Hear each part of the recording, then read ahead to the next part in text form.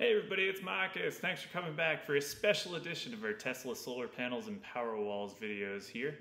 This one is going to be specifically on power outages. Now, we've had our system installed for about a year and a half now, but with the atmospheric rivers that are moving through the area in Northern California right now, this is the first opportunity we've had with an extended outage, unfortunately. Now, in the past, we've had outages. Most of them are just seconds, little blips, occasionally some for a few minutes, one for an hour. This specific one was 17 hours long. And as this was our first opportunity with an extended outage, kind of got a first-hand look at some of the settings that I'd never really used before. I also had a failure of the system here. We were just completely without power that I had to do a reset, some other things to get the system working. So hopefully you'll enjoy some of my insights here, and hopefully they help. As always, if you like the content here, please subscribe, like the video, and if you need to, use my referral code down below to sign up for a system. Now let's get into the details on this power outage.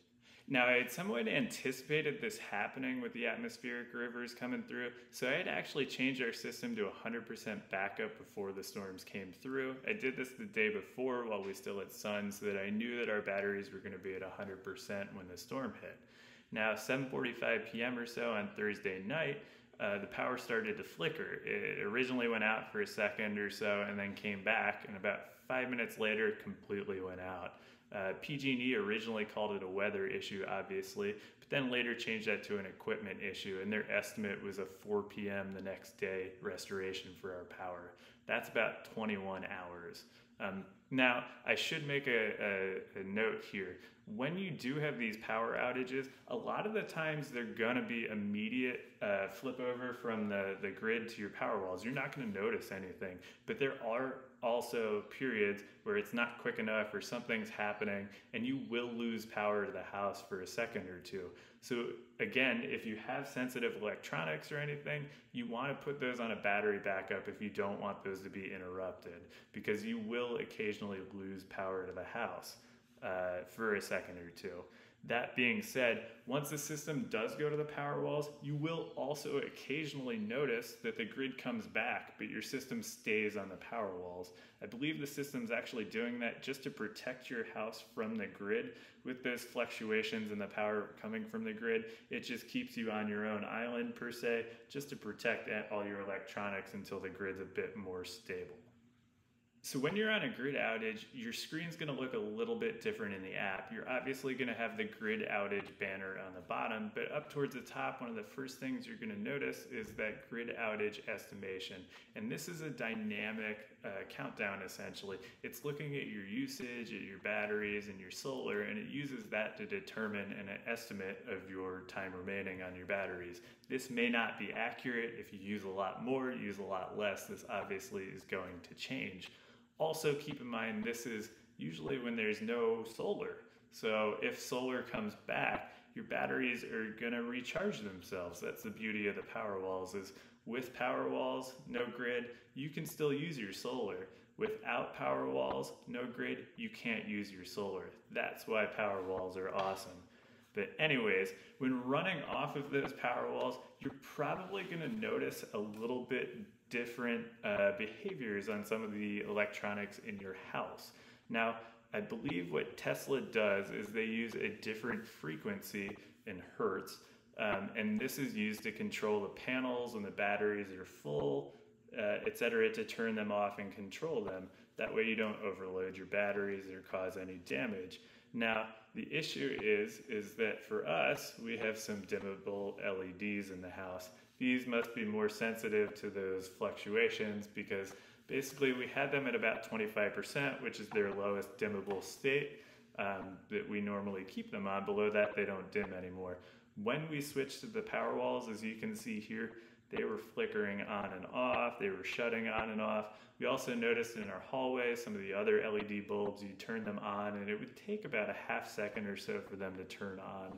That's kind of weird. I don't know, I'm not sure what the exact explanation is there. I'm sure somebody a lot smarter than I knows.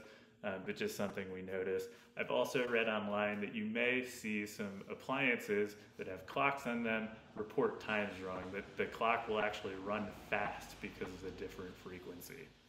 I tried to take some screenshots or videos of the app as the night went along here. As you can see here, obviously you saw the one before where it's at 100%. Here, about 4 hours later, we're looking at about 90%. So we're a little bit ahead of that estimate just because our heat keeps on kicking on, and so that actually uses a little bit more electricity. Now, we didn't really have any issues overnight. The Powerwalls kept us completely, off the grid and powered all night. They got down to about 73% in the morning. And as you can see here, once the solar starts coming back, they'll just start to, the solar will supplement the batteries until the solar is more than what the house load is, and then it'll start charging the batteries again. However, this is kind of where the fun part starts. It was about 7:45 in the morning, and I was laying in bed, and all of a sudden, all the power in the house went off. So I pulled up the app and I got a Powerwall inactive banner on the app. Now when you click in that, it gives you some instructions, but it says basically your Powerwall shut off due to low energy. I knew this wasn't true. They were at 76% when they shut off, so something else was wrong. There's notes there to reduce your usage. You may have to toggle power buttons on the Powerwalls or restart the Powerwalls. What I did notice after this is looking at that message and popping back out, I did get another banner and it said Powerwall disconnected, breaker is open. Now here's kind of the weird part. I didn't notice originally when I went out to my breaker panel that we did have a tripped breaker. It was an indoor circuit mostly. It had a surge protector on it, and then it has 2 outdoor outlets. Now with it raining so hard the night before, I don't know if it was raining sideways, got into those outdoor outlets and something happened there, and that's what caused the breaker to trip, but I don't believe that this is what caused the issue that ended up happening. So at this point I started to troubleshoot. Clicking the banner for the breaker open, it gave you instructions on, here the breaker may be open, you may have to toggle the power switches. So I came out to the Powerwalls here, took a look at them, and the green bars on the side on all 3 of them were solid green. That note says that they might be off. I still tried toggling them on and off, but it didn't do anything. Now when I've connected Wi-Fi to them before, when you toggle those switches, you hear stuff turning on and off. So when they didn't make any noises, nothing changed, light bar didn't change. With that error, I knew something was up. So I actually went out to our panel, and that's where our gateway and the main breaker panel are. I started out looking at the main breaker panel, and I originally did miss that 15 amp circuit. It was tripped. So I thought, okay, everything's fine. Went to the gateway and looked at the Powerwall breakers, and all 3 of those were flipped on. Everything looked good there. Didn't know it was up, so I just flipped those off and flipped those back on. The system didn't do anything, nothing changed, we still didn't have power. At that point, I went inside here and got my trusty chopstick, which is perfectly sized for hitting that reset button in your gateway. Basically, you're gonna open that gateway up, you'll see that little hole in there, and you just want to stick that chopstick in there and hold it. You'll see the lights change. It's only about 2 or 3 seconds you have to do it. Once you pull that out, it was about 20 or 30 seconds. I heard everything kick on, everything in the house turned back on. It showed 76%, and we were good to go. I'm not really sure what happened with that. I actually have Tesla's engineering team that opened a ticket to see what is happening. So I'm interested to maybe hear what was the cause of that and why that happened. So now that we're done with the unfun stuff, some of the cool stuff. This did allow me an opportunity to see the EV charging menu for off-grid usage that I had never used before. Now what this toggle essentially does is when you go off-grid, you can slide it anywhere from 5 to 95% for how much you want the Powerwalls to allow use for grid charging. Now I typically keep mine at the minimum. I want the cars to use 5% in an off-grid situation, but this was a kind of unique situation where our car was pretty much empty, about 1/3 full, and we had a big storm, and the next day we had a sunny day, and then today is storms again, as you might hear outside. But basically we had yesterday to recover. So we were able to quickly charge our Powerwalls back up to 90% from that 73% that they were at. And at that point, I plugged the car in, because once your panels or once your batteries are full and you're not connected to the grid, there's nowhere for that excess electricity to go.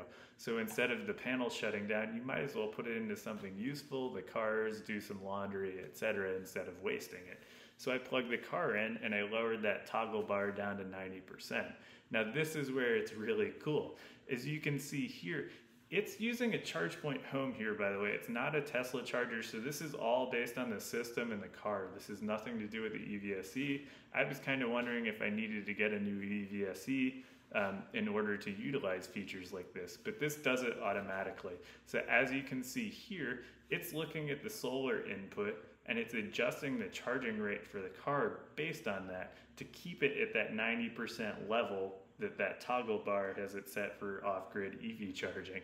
And so it will actually dynamically change that charge rate depending on that inputs. We had some clouds and stuff rolling through, so it would go anywhere from having, you know, a max charge rate all the way up to 32 amps to cloud cover coming, going down to 5 amps. If something in the house picked up, it would lower the charge down. What's interesting, you'll see here, it does note that on the screen here that it's charging off the Powerwall. It also notes that once you get too much cloud cover, etc., it will stop charging on the car and it won't deplete the battery past that 90%. When that happens, kind of interesting, it makes you unplug the car to have it start charging again. I'm not sure what the utility is in that. Maybe they just want to remind you that you are off the grid and, you know, explicitly you need to plug the car in so that you don't end up without any electricity. Anyways, it's really cool. This is off-grid, and I really, really, really, really hope that they implement this on-grid when you're on normal power, because this is an awesome feature for keeping your excess electricity behind the meter where I can use it much more efficiently than sending it back to the grid. I hope this video was helpful. Have any questions about anything with the off-grid mode I can try and help with, let me know, leave a comment. As always, like, subscribe, use that referral code if you need to. Have a good one.